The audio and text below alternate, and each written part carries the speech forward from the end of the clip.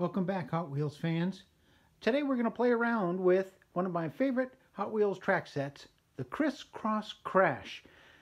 This is a great track set, lots of fun, kids love it. It spins the cars around in a clover leaf with lots of near misses and lots of crash action. So we're going to play around with this. It has 4 D cells in the battery compartment. And it's a real battery burner, which is one of the drawbacks. So I'm going to show you how we converted this one to run on an AC adapter. Those of you that have seen my other videos can see the conversion using a 2-pin or 3-pin socket.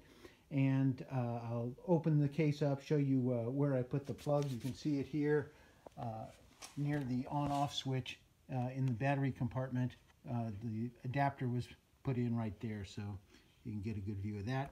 We're also going to play around with some cars. I got a little bucket of cars here. I've got a AC to DC adapter in the form of a K-line model train transformer.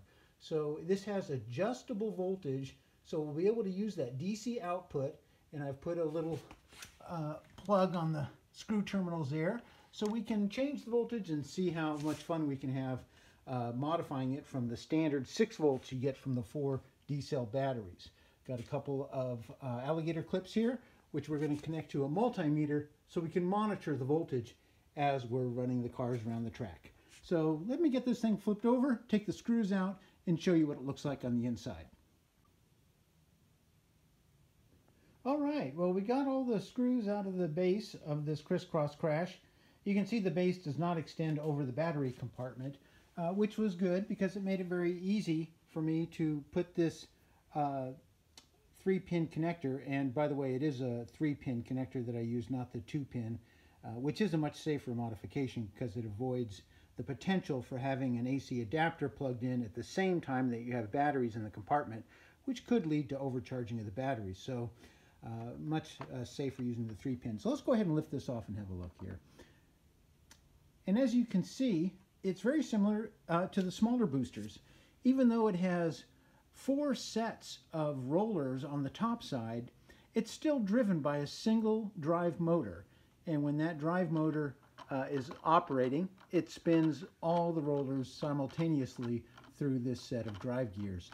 So let's take a look at what I've done here. Obviously, whenever you drill in one of these connectors here, you want to make sure that you're not getting in the way of any of the moving parts, such as the motor and the gears.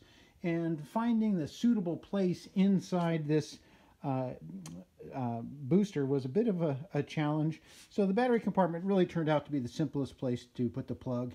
And then I simply drilled a hole through the webbing, ran the wires through there, and wired it up like I do a standard booster, interrupting the negative to the motor through the switch, and then attaching the other lead directly to the battery compartment. So you can take a look at that, but as I said, take a look at my other videos and you can get a much more thorough description of how I wired that up. Anyway, let's put this thing back together now that you've had a look at the inside, and we'll run some cars. All right, we are ready to race. So let's take a closer look at what we've got set up here.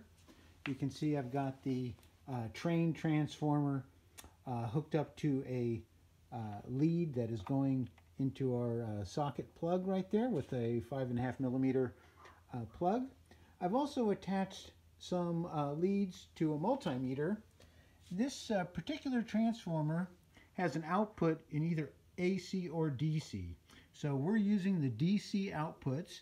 It'll put out a maximum of 18 volts DC, and I can't see the milliamps on here, but it puts out sufficient.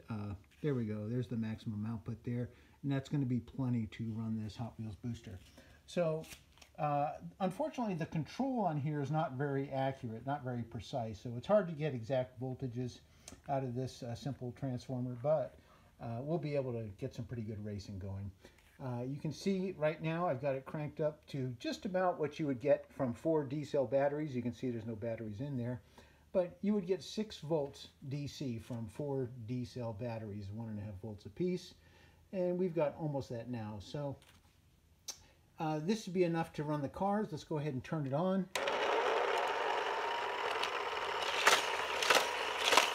And sure enough, you can see it's working just fine. So if we crank up the voltage, the cars should go faster. Let's try that out now.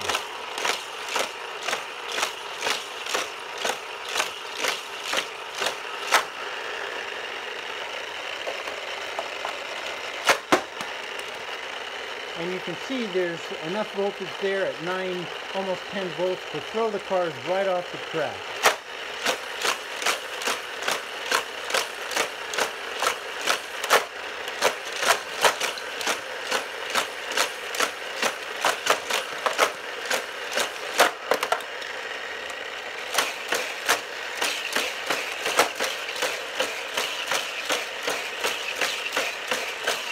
Obviously, we could crank it up even higher, but at that point, the cars simply don't even stay on the track.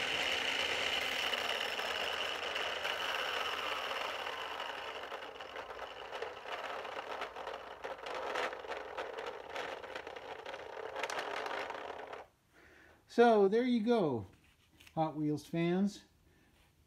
I would just say be careful if you're going to amp up the or turn up the voltage on these boosters. Those cars do weigh enough to cause some damage, so be careful and have fun with your Hot Wheels.